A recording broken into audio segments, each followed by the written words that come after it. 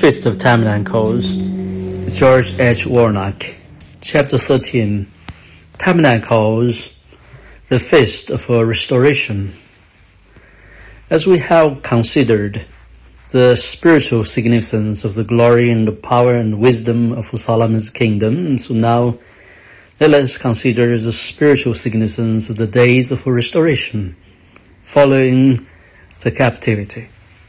Both temples and both periods of history are applicable to our day. Solomon's days speaking of the glory and the power and wisdom of the church, and the days of restoration showing what manner the lost glory is to be restored. As for the day's restoration, it will be of a particular interest and profit to us if we consider carefully the books of Ezra, Nehemiah, Haggai, and Zechariah, because these four books deal particularly with the return of the remnant to Jerusalem following the captivity, and their attempts to restore the walls and the temple and the order of religious worship. Ezra was a priest. Nehemiah was a governor of Jerusalem, and both Haggai and Zechariah were prophets of the Lord, who encouraged the builders in the great tasks which lay before them. The first feast of Tabernacles after the captivity, the remnant who had returned from Babylon to Jerusalem were determined that all things should be restored according to the original pattern, and they kept the feast of the Lord also in their due season. They kept also the Feast of Tabernacles as is written, and offered the daily burnt offerings and the duty of every day required. Ezra 3:4. They could not keep the feast in the fullness, for the foundation of the house of the Lord was not yet laid, but they observed the pattern as best they could, and God honored their faith. And now as the first rays of this glorious feast began to appear on the eastern horizon, we have every reason to rejoice, knowing that the days of restoration are here. And little by little, we can see how the pattern is being unfolded before our eyes. The people assemble as one man. And when the 7th month was come, and the children of Israel was in the cities, the people gathered themselves as one man to Jerusalem. Ezra 3:1. This, of course, is the foundational truth of this whole revival which God has given the church, and one of the first revelations that came forth, that God would now and this time bring the people together to form one body. At the beginning, it was a hope that the Christians everywhere would catch the vision, and that before long the whole body of saints would become one vital living organism united together in the bonds of spirit unto one common purpose. But it's becoming apparent that only a remnant are returning to Jerusalem. The vast majority are content to remain in Babylon, for they have grew up in that state and knowing nothing of the glory of God which once rested mightily on the temple of God. They are prosperous enough, and the venture which a few fanatical Israelites have started upon is so utterly hopeless and fantastic that they will have nothing to do with it. Just imagine a small group of Israelites with no natural resources, for they were a captive people, very little members in the willful education or business and administrative ability, venturing off to a land they had never seen, to a city utterly wasted and desolate, and studying to erect a temple comparable to Solomon's. And so the vast majority, were content to remain in Babylon, with only about 50,000 multitudes. Israel thinking it worth their while to go up and start work on the temple. We know God has great internal purpose for his precious sons, and when his plan is revealed, we shall glory in the wisdom of God, who works all things after the counsel of his own will. But it is becoming increasingly evident that the pattern, the remnant, Israel, who returned to Jerusalem, is the immediate pattern for this hour. And then, so now a group of people who are really seeing the vision what God is doing, have assembled together as one man. It's the vision of the body of Christ. It's a vision and assurance that there must arise out of the dust of Jerusalem a holy city, a beautiful city, and a temple now made with hands, a glorious church without a spot or wrinkle. Awake, awake, put on thine strength, O thine, put on thine beautiful garments, O Jerusalem, the holy city. For henceforth there shall no more come into thee the uncircumcised and the unclean. Shake thyself the dust, arise and sit down, O Jerusalem. Isaiah 52, 1-2. This whole passage speaks loudly of this day and hour in which we live, when the glory of God is bound to restore to the once holy city of God, even the heavenly Jerusalem. Thine watchmen shall lift up the voice, with the voice together shall they sing, for they shall see eye to eye, when the Lord shall bring again Zion. Break forth into joy, sing together, ye waste places of Jerusalem, for the Lord has comforted his people, he has redeemed Jerusalem. Verse 8 and 9. The foundation of the temple laid. And when the builders laid the foundation of the temple of the Lord, they said the praise in their apparel with trumpets, and the Levites, the sons of Ashaph, with the cymbals, to praise the Lord. Israel 3:10. The first feast of Tabernacles and the observed was before the foundation of the temple had been laid, before the real meaning of the feast was lacking, but it did promise great things to come when the days of restoration were over. That was in the first year of the return from captivity. Now the second year had rolled around, and God has enabled them to lay the foundation for the temple. There was a great rejoicing, therefore, in the camp of Israel, to know that God had prospered the work, that the foundation was laid, and that the work was progressing. Hence there was a cause for great rejoicing. The praise of the musicians, as they sung together by chorus or alternately in praising and giving thanks unto the Lord, because he is good, for his mercy endureth forever towards Israel. And all the people shouted with a great shout when they praised the Lord, because the foundation of the house of the Lord was laid. Israel 3:11. It is not without divine purpose or for that the ministry of spiritual song and music is being restored to the church. Actually, it is a voice of prophecy. We read, therefore, moreover, David and the captains, the host, separated to the service the sons of Ashaph and of Heman, and for Judaism, who should prophesy with the harps, with the psalteries, and with the cymbals. First Chronicles 25:1.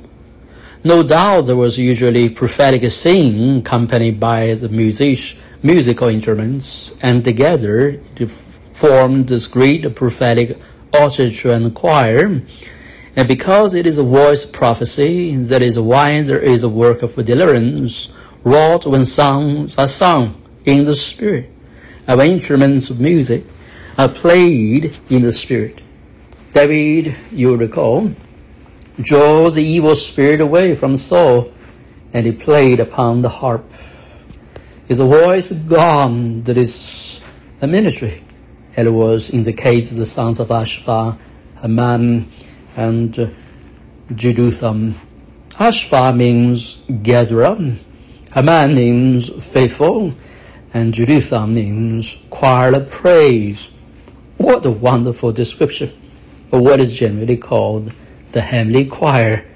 The choir of praise is sung by those who are faithful in their ministry, and together, they sing together in the unity of the Spirit. It's not difficult then for us to understand why the choir praise has been restored to the church. The temple service is being restored.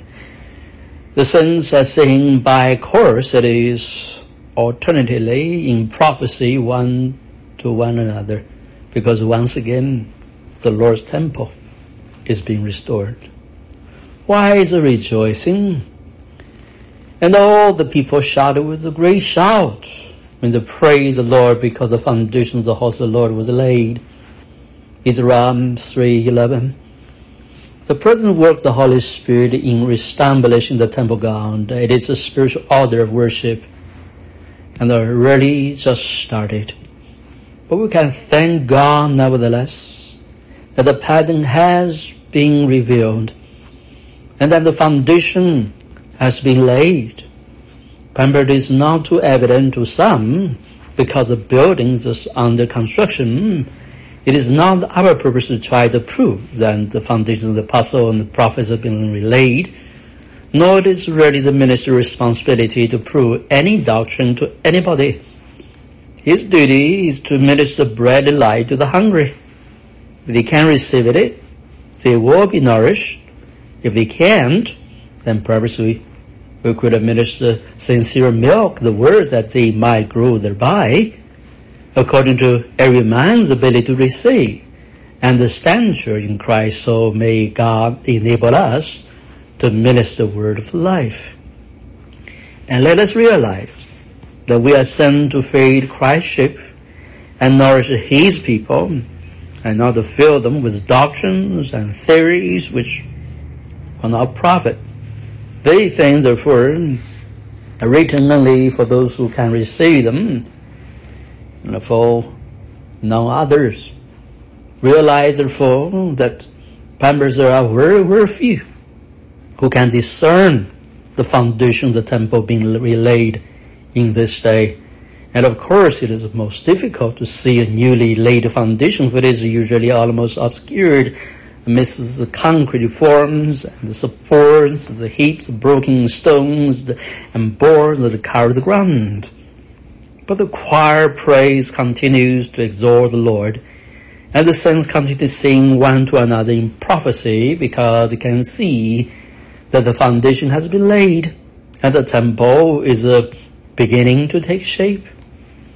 Now, therefore, ye are no more strangers and foreigners, but the fellow citizens with the saints, and of the halls of God that are built, literally are being built upon the foundation of the apostles and prophets, Jesus Christ Himself being the chief cornerstone.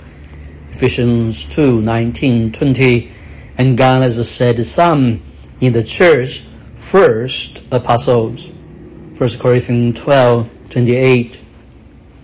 The time is at hand when God will vindicate who His ministers are, and where the place is in this new temple. Well, these ministries are not by human appointment, nor by self-appointment, but by divine appointment. Until now, perhaps there has been any great need for recognized leadership. While being in the wilderness, you really do not need a guide until you start traveling through strange territory. But those days are about to end. We stand on the brink of Jordan. Before us lie a good land, a great land, a rich heritage in the spirit. But it's a strange territory, and therefore God is establishing ministries which shall lead the way across Jordan, and the people must be prepared to follow. And it came to pass, after 3 days, that the officers went through the host, and they commanded the people, saying, when you see the ark of the covenant of the Lord your God, and the priests, the Levites, bearing it, then ye shall remove from your place and go after it. Joshua 3:2-3. This is a new way. We have not passed this way heretofore. And with this new way, there shall arise new dangers, new problems, new perplexities. Such terrible days are ahead, as such a deception shall be manifest by the anniversary, that the saints must know who God's ministers are, that they might follow them into this good land. Says Paul, be ye followers of me, even as I also am of Christ. 1 Corinthians 11:1. Great opposition. Now, it would be most enlightening if we could take time to examine in detail the opposition that was raised against the faithful remnant who labored on the second temple. With a clear picture what is now transpiring and what shall yet transpire, and this new temple began to rise into her glory. First, there was the opposition of the people who dwelt there in the land. The request was, let us build with you, for we seek your God as ye do. Israel 4:2. But Zerubbabel discerned their true nature and refused to accept their help. No doubt he was condemned for not cooperating with this noble gesture and this desire for fellowship. But Zerubbabel's action was certainly confirmed in what followed. For immediately he sent letters to the king of Persia, demanding that the builders be forbidden to continue the work. Their argument is quite a modern one. Be known now to the king that if the city be builded and the wall set up again, then will they not pay toll, tribute, and custom, and so thou shalt indamage the revenue of the kings. Israel 4:13. There are many kings in the church today, collecting toil and custom from the temple, from the people, and the restoration of the church is going to bring about their downfall. In the first place, they were never ordained of God.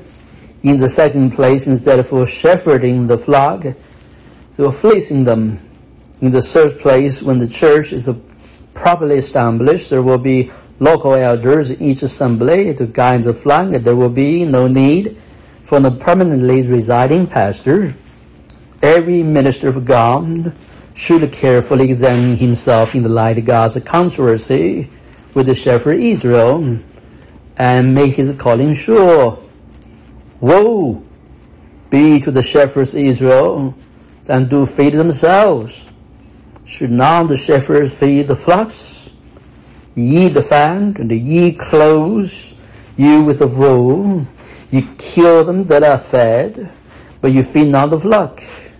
Did this have not yet ye have not strengthened, neither have ye healed that which was sick, neither have ye bound up that which was broken, neither have ye brought again that which was driven away, neither have ye sought that which was lost, but with force, with cruelty have ye ruled them. Ezekiel 34:2-4. There seem to be very few real, genuine shepherds who are prepared to lay down their life for the sheep. It is no wonder, therefore, that the false shepherds do not see the temple God restored and the gates set up. Their revenue shall be damaged when this happens, and so they persuaded the authority in Persia to forbid the progress of the work, and the work ceased. The prophets encouraged the builders. Just how long the work ceased on the temple, we do not know, and just how long the work on this temple is going to be hindered, we do not know. Perhaps God in mercy will do a quick work. Nevertheless, despite all the opposition, all the obstacles, the work shall continue. Has the Lord not raised prophets to encourage the builders, just as he did for Israel?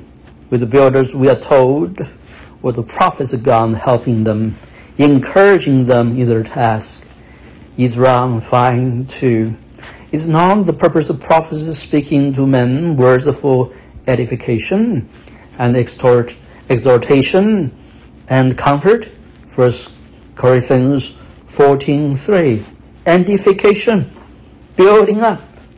It's a work of prophecy to edify and build up the saints and their labor in the holy temple of the Lord. The opposition will continue from within as well as from without.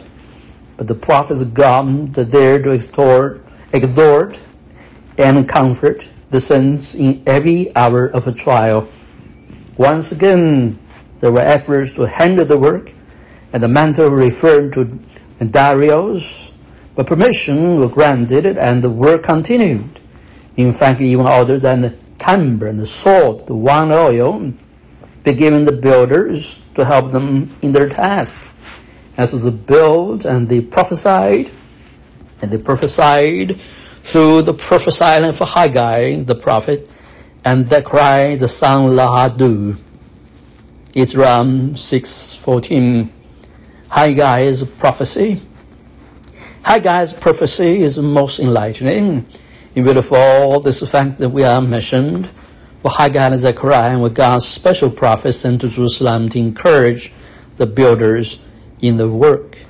His first task was to cause the people to realize that the hour and really come for the house of God to be built. The problem is the same today. These people say the time is not come, the time that the Lord's house should he built. But God gave Haggai a simple word of wisdom. It was enough to settle that argument. Isn't it time for you, or ye, to dwell in your sealed houses, and this house lie waste? Haggai 1:2-4. You have your comfortable churches, and of course that is all right. You have beautiful carpets and tapestry and stained glass windows and beautiful furniture. There's plenty of time for that, but you have no time for the restoration of God's beautiful house, the temple not made with hands, the temple made for living stones. It is not the solemn fact that is the beauty and glory of the Church of Christ and being sacrificed for the natural beauty and refinement of our places of assembly.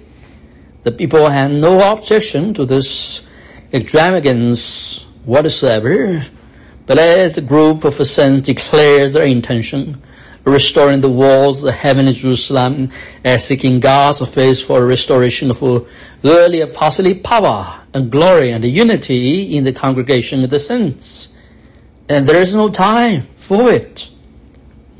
Now therefore, thus says the Lord of hosts, consider your ways. Verse 6.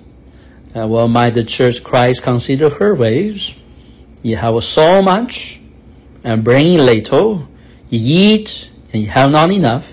You drink, but you're not filled with drink. You clothe you, but there is no warm. And he has earnest wages to put into a bag with holes. Verse 6. It seems almost perplexing and mysterious sometimes when we consider the ways of the church. We read of great revivals, mass healing meetings, of souls getting converted or filled with the Spirit. But when the hour of testing comes, where is all this glory of which we have boasted? How many really come to show evidence of salvation when the revival pass on to the next time? How many retain their healing when they get back home? How many keep filled with the Spirit? We're not suggesting that this great healing or gospel ministry are not genuine.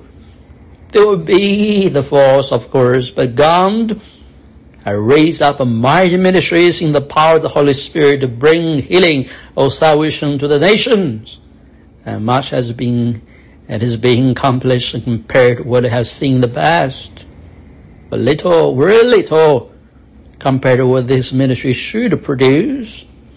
We look for much, but then God blew upon our efforts in the great fanning mill through which we all must pass.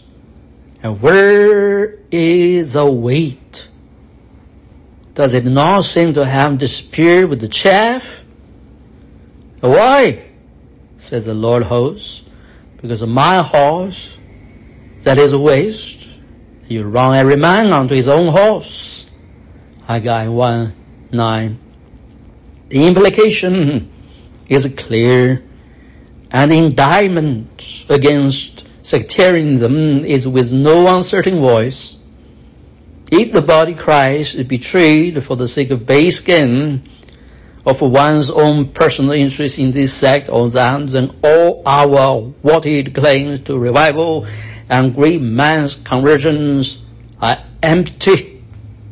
It is not true that the people assembled together to cooperate in some great mass effort for revival, and after it is all over, they run every man onto his own horse. Back they go to the little sect at a time to build it up with the newcomers brought to birth by the revival effort. And God blows upon the work by his shifting, testing, trying spirit, and lo, it came to little. And the drought, the lack of spiritual power and blessing, the absence of any real fellowship with the saints or unity of the Spirit, and the reason there is no latter rain. God has called the drought, and therefore in his word, the heavens have withhold them their due. Zerubbabel faces the challenge. Zerubbabel, who was in charge of building the second temple, and Joshua, who was the high priest, and the remnant of the people, obeyed the voice of God as spoken by the prophet. And they came and did work in the halls of the Lord hosts. Haggai 1:14. We have already considered in some detail the story of their labors and their problems. But God was with them. Zerubbabel means sown in Babylon, and Joshua is the Hebrew for Jesus. It's not true that we have all been planted in Babylon, that great city, the city for all manners of abominations, religious and otherwise. But some have heard the call. Come out of her, my people, and have been transplanted into another land, in the land of the true calling. Yelah, come unto Mount Zion, and unto the city of the living God, the heavenly Jerusalem, and to an innumerable company of angels, to the great assembly and church of the firstborn, which are written in heaven. Hebrews 12:22-23. Haggai prophesies it on the last day of the feast. It has been assumed that Haggai was probably born on the feast day because the name signifies feast of Jehovah. However, an amazing passage of scripture in his prophecy reveals that Haggai gave utterance to one of the church's choice promises on the last day of the Feast of Tabernacles. Therefore, he was truly named Haggai, which signifies feast of the Lord. One might wonder why the scriptures go into such detail and times in giving us dates and seasons which seem to be meaningless to us. God, no doubt, has a great plan in it all, and as our eyes become enlightened to the riches of his word, many delightful surprises are there to greet us. As so we read, in the 7th month, in the 120th day of the month, came the word of the Lord by the prophet Haggai, saying, Haggai 2:1, the 7th month and 21st day of the month, in other words, in the last day of the Feast of Tabernacles. Does he imagine what concern and heartache must have gripped the holy prophet of the Lord, and look down upon the second temple, slowly rising from the dust. But so were incomplete and far from being glorious temple. And now on this great day, the last day of the feast, when the memory of every true Israelite would naturally revert back to the days of Israel's glory and the power in the days of Solomon's magnificent kingdom, Haggai would likewise be thanking the great and tremendous heritage which they had lost because of captivity. The magnificence of Solomon's temple was utterly insurpassable. There's nothing in the annals of history that compare with it, past or present, or could this feeble remnant begin to erect a structure even comparable to that wonderful temple. How discouraging the work must have been as they contemplate the glory they had lost. And then one moment, on the last day of the Feast of Tabernacles, the word of prophecy came upon him. He cried to Zerubbabel and the remnant, "Who is left among you that saw this house in her first glory? And how do you see it now? Is now in your eyes in comparison of it as nothing? You now be strong, O Zerubbabel, says the Lord. And be strong, O Joshua, son of Josadak, the high priest, and be strong, O ye people of the land, says the Lord, and work, for I am with you, says the Lord of hosts. According to the word that I covenanted with you when you came out of Egypt, so my spirit remains among you. Fear ye not, for thus says the Lord of hosts, yet once it is a little while, and I will shake the heavens and the earth and the sea and the dry land, and I will shake all nations, and desire for all nations shall come, and I will fill this house with glory, says the Lord of hosts. The silver is mine, the gold is mine, says the Lord of hosts. The glory of this land of hosts shall be greater than the former, says the Lord of hosts. And in this place will I give peace, says the Lord of hosts. Haggai 2, 3-9. Notice the repetition of the phrase, says the Lord of hosts. God wants us to make no mistake about this. God has spoken, and not man. True, our feeble attempts and restoration are nothing compared to the glory of the early church, the temple of the living God, erected in apostolic days. But God has promised the glory of this land of hosts shall be greater than the former. Neither Zerubbabel's temple nor the temple of Herod could begin to compare with Solomon's temple. But God was not speaking of the earthly house. He was speaking of the temple, not made with hands, composed of living stones. And the desire of all nations would he, the glory of that temple, would be the glory of that temple. And so Malachi prophesies it, and the Lord whom ye seek shall suddenly come to his temple. Malachi 3:1. All nations, ye the creation itself, are waiting eagerly for his appearing, even for the manifestation of the sons of God. Romans 8:19. Nor shall their hopes and expectations be disappointed. And the whole shall this exceeding glory be manifested by the word shaking of the heavens and the earth.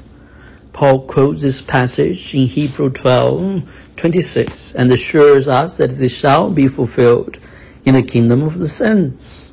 Without somewhat with the shaking of the heavens in the previous chapter, the very unseen powers, the heavenlies, must be toppled down from their thrones. Yea, even now, as they begin to feel the impact of heavenly tremors, and the sons of God begin to mount up with the wings of the eagle, to take unto themselves their God-given authority in the Spirit, Be strong, be strong, be strong, is the threefold prophecy of comfort and encouragement to the builders of the temple, to the priesthood, and to the remnant.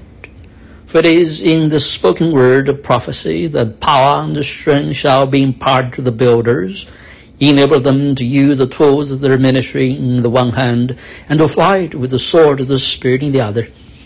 With similar words of encouragement and with a similar purpose in mind, the Apostle Paul exhorts the saints, finally, my brethren, be strong in the Lord, and in the power of his might. Put on the whole armor of God, that ye may be able to stand against the wiles of the devil. For we wrestle not against flesh and blood, but against principalities, against the powers, against the rulers of the darkness of this world, against spiritual wickedness in high places. Ephesians 6:10-12. It is wrestling with the spiritual hosts of wickedness in the heavenlies that shall cause the world heavens to shake, and sitting as a host to relinquish the kingdom into the hands of the sons of God. Everything that can be shaken is going to quake and fall before the sons of God. At the end of the world heavenly shall they ascend, first of all in the Spirit, to take possession of the kingdom left vacant by the casting out of Satan and his evil hosts. Then shall they be in the position to administer peace and life and blessing to a church and a world that are in bondage and under oppression. The cry is a prophecy, says the cry 4. The cry likewise prophesied words of encouragement to Zerubbabel and the remnant who labored on the temple. In what way would the Lord encourage the builders in the colossal task that lay before them? Well, the Lord would give the prophet a vision that would explain the means of their success. How helpless they were. How would the Lord encourage them? And so Zechariah looked, and what did he see? Mountains of stone and timber and mortar, huge labor and battlings marching down from Babylon to help them, great machine to aid in their seemingly impossible task. Oh no! But he looked, and behold, a candlestick all of gold, with a ball upon the top of it, and its 7 lamps thereon, and 2 olive trees about it.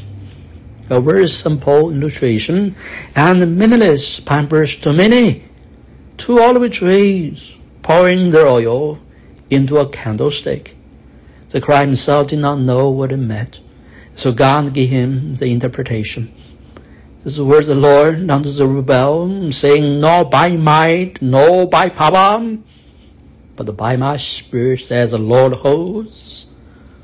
What art thou, O great mountain? Before Zerubbabel thou shalt become a plain, and he shall bring forth the headstone thereof with shouting, crying, grace, grace unto it. Shall anything be too hard for the Lord? By my Spirit, says the Lord, and so shall it be.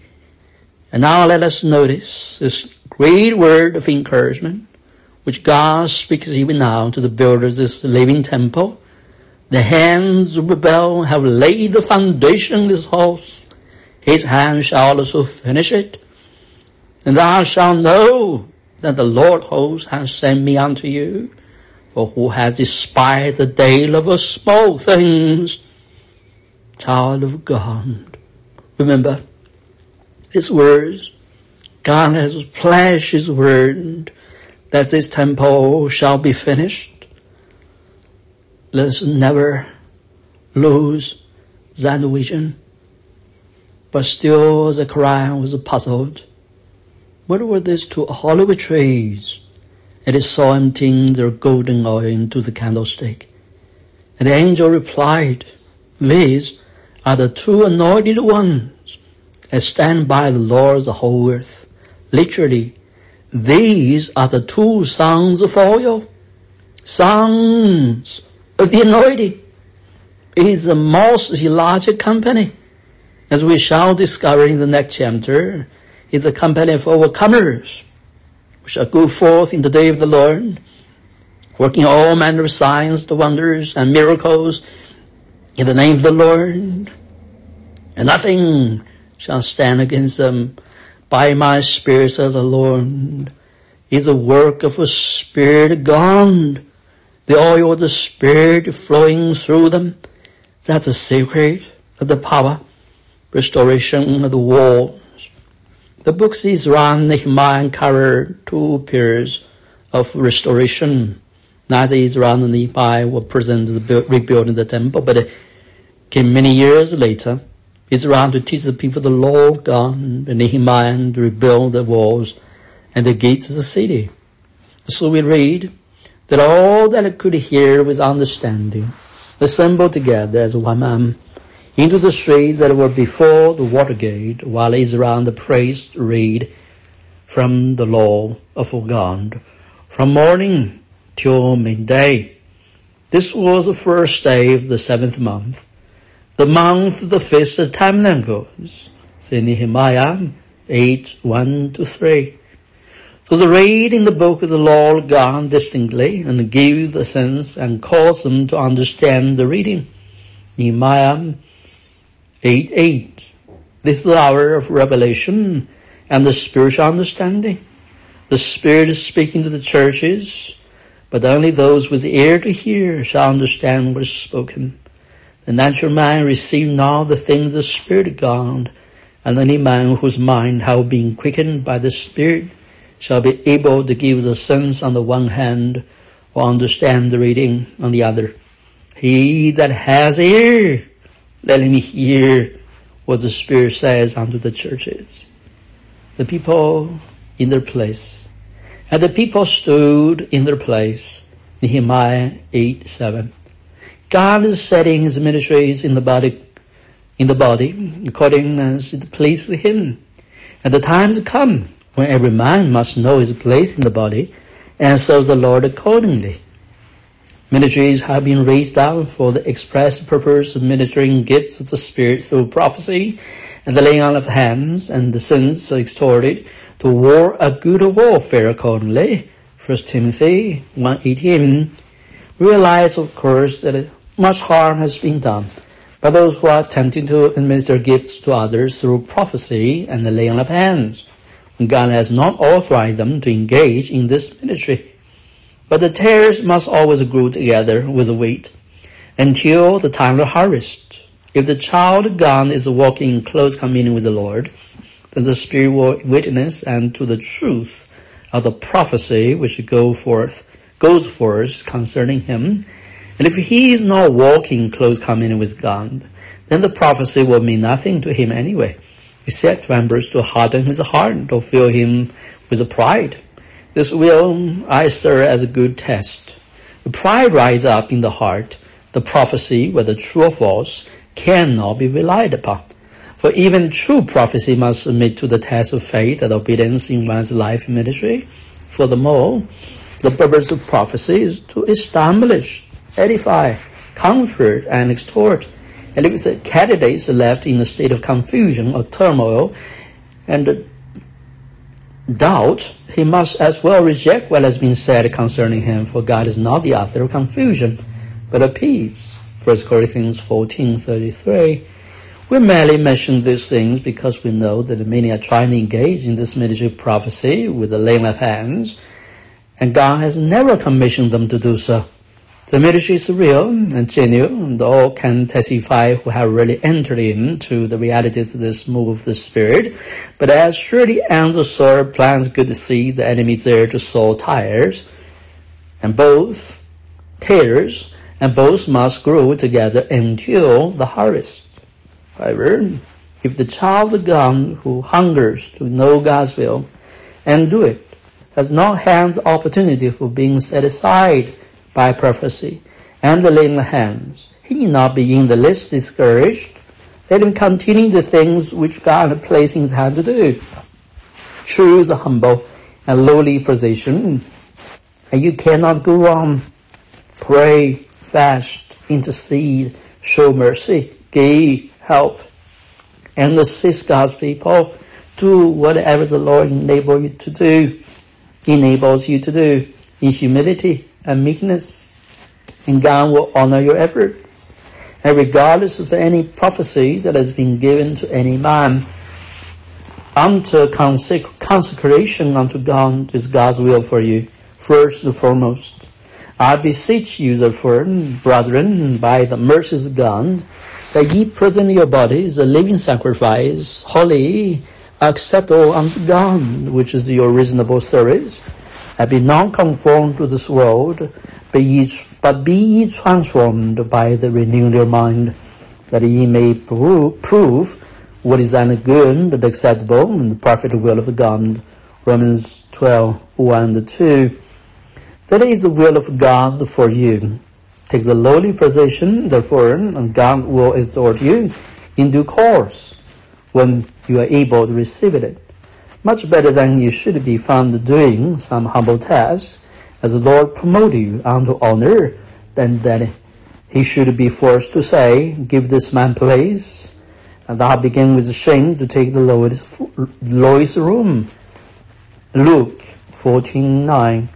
If this plan is followed, God will certainly give guidance and direction, and in his own good time, when he chooses to reveal your ministry in greater fullness through prophecy and the laying of the hands, the servants will be directed your way and led with the Spirit set you apart unto the work for which God has called you. Send portions to the needy. Go your way, eat the fat and drink the sweet, and send portions unto them for whom nothing is prepared. Nehemiah 8:10. As the fifth tabernacle begins to dawn upon us, it's becoming increasingly important that the saints have something to minister to their fellow members in the body. They must not appear before the Lord empty. Every man shall give as he is able according to the blessing of the Lord. Deuteronomy 16:17.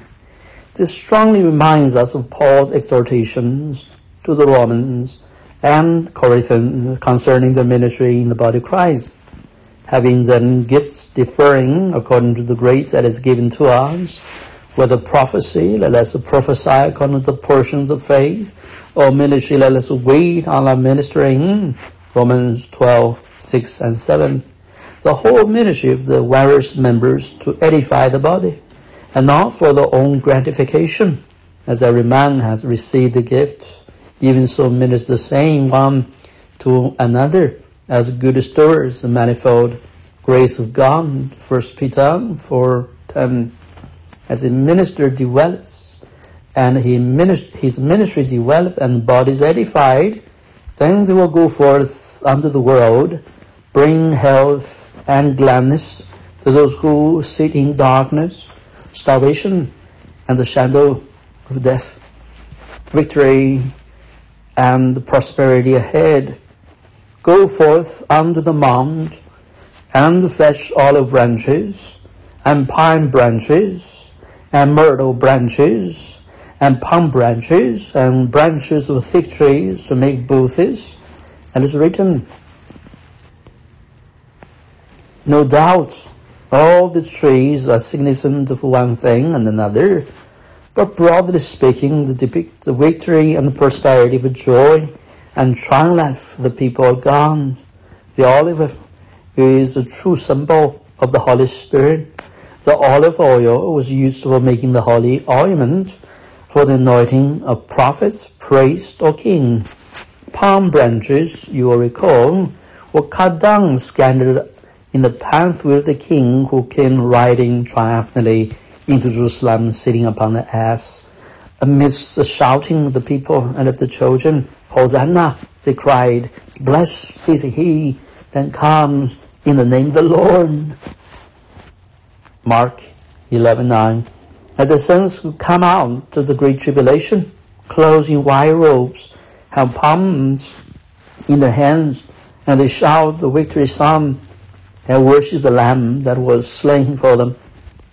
There is a great deal of gladness ahead for the saints when the feast of the Tabernacles is observed.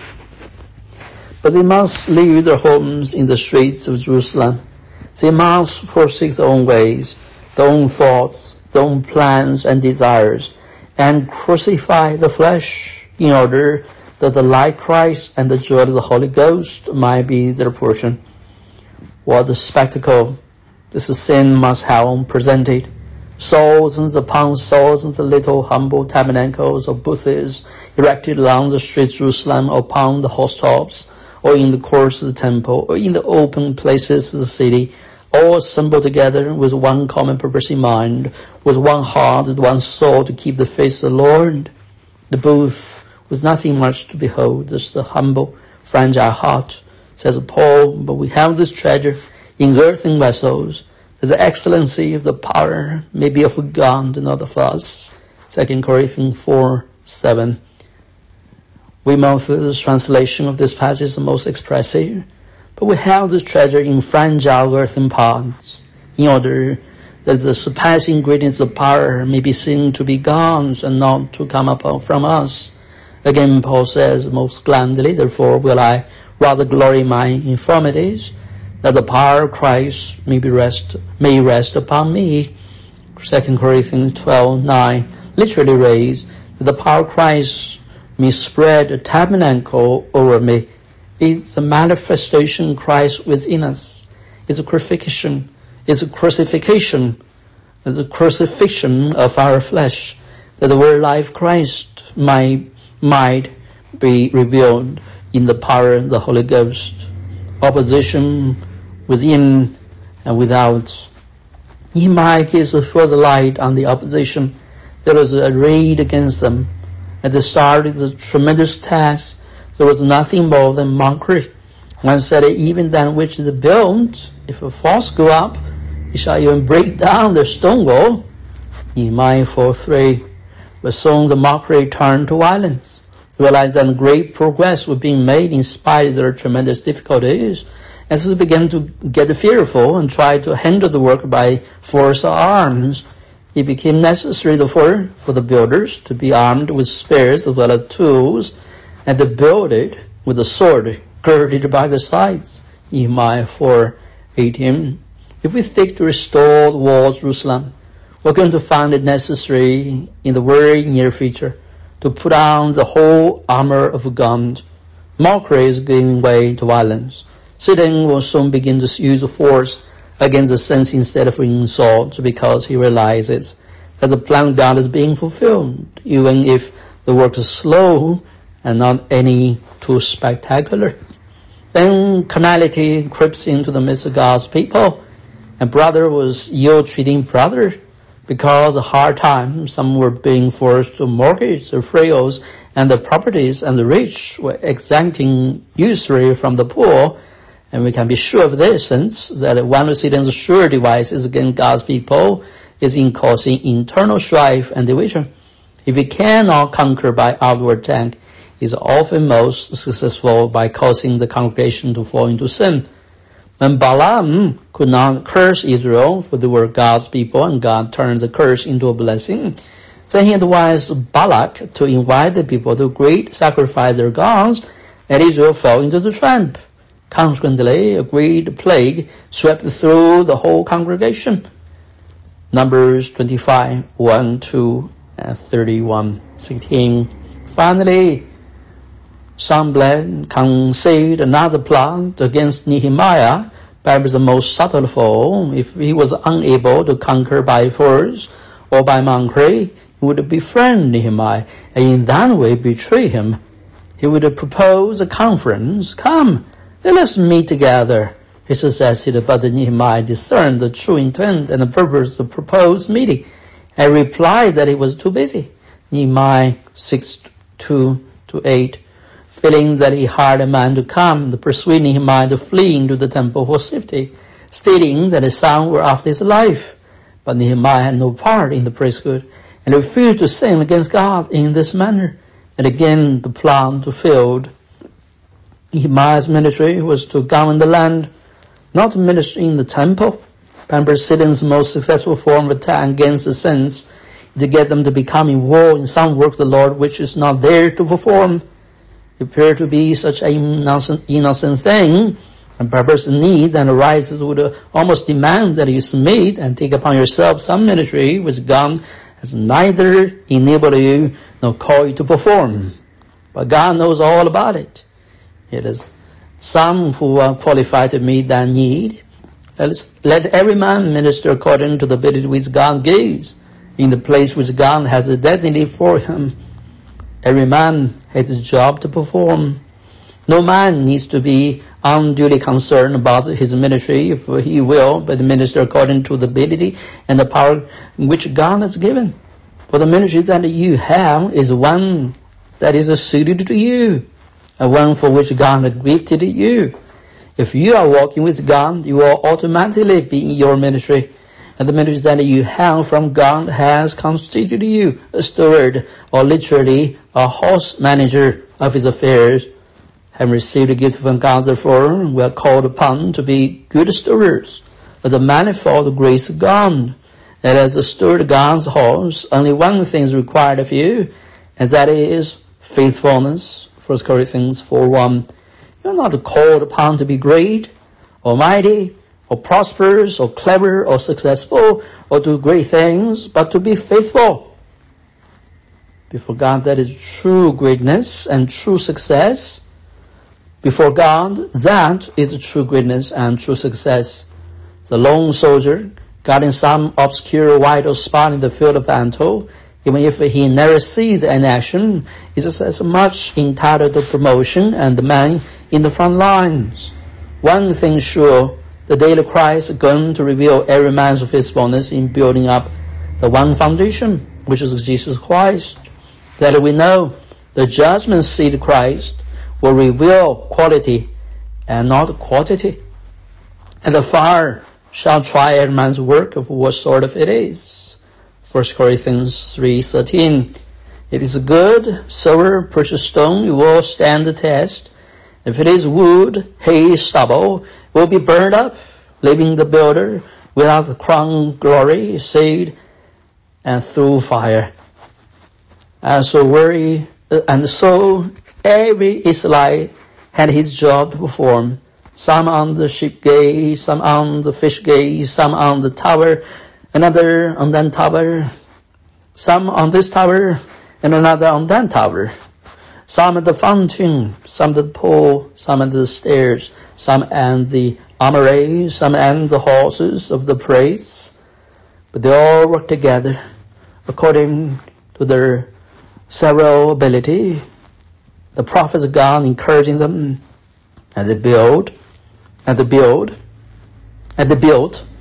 In due course, the wall was finished. A defense of the city was made secure.